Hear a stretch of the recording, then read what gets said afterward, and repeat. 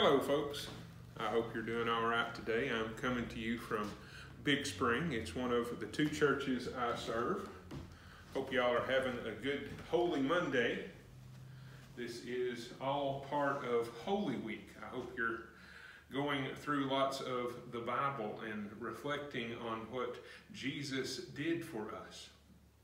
Yesterday we celebrated his triumphal entry into Jerusalem, that he rode in on a donkey.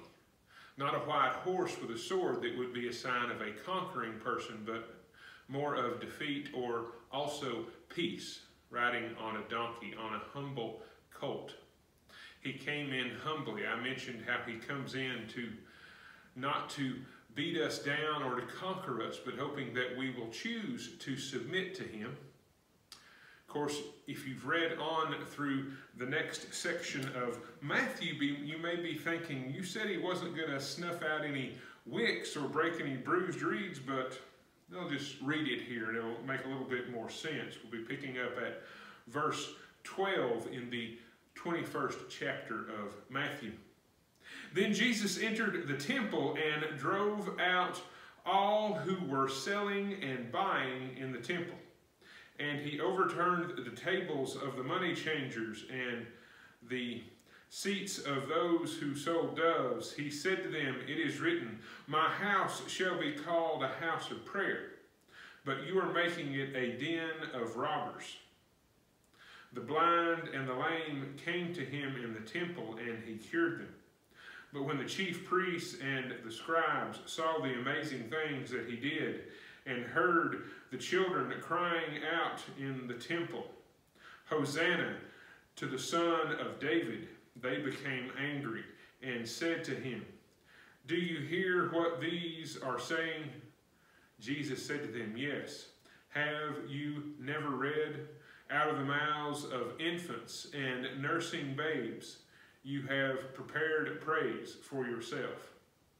He left them and went out of the city in Bethany and spent the night there. The word of the Lord. Thanks be to God. Yes, he doesn't come to put out the smoldering wick or break over the bruised reed for those who will submit to him, who will draw to him. He healed the lame and the blind. He cared for those that had need.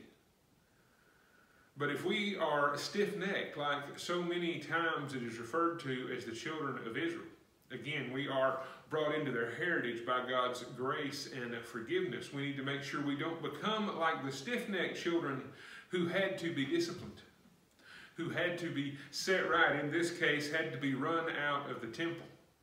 God wants to welcome us, but we need to humble ourselves. We need to seek to follow his way. I love to talk about Jeremiah 29:11, where it says, "The Lord has plans for us, plans to prosper us and not to harm us, plans to give us a hope-filled future." If we want that future, if we want to gain all we can from this time of isolation, this time of being set apart, then we need to be spending this Holy Week especially reading Scripture and drawing close to God. To be like those children and give him thanks and praise, to declare, "Blessed is he who comes in the name of the Lord. Hosanna to the Son of David."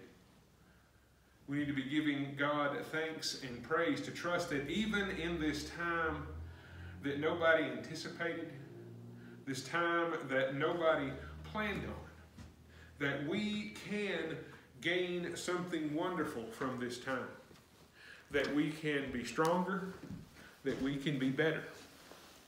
And when we get to come back to places like Big Spring or my other church, Clover Hill, or whichever church we might choose to go to, or maybe we need to find a church, that we can discover truly how great is the love of God, and we can rejoice and be thankful in each and every day. Blessings to you. I pray you are well. And I pray this Holy Week is continuing to draw you closer to the one who is able to do more than we might ask or imagine. To God be the glory. Bye-bye.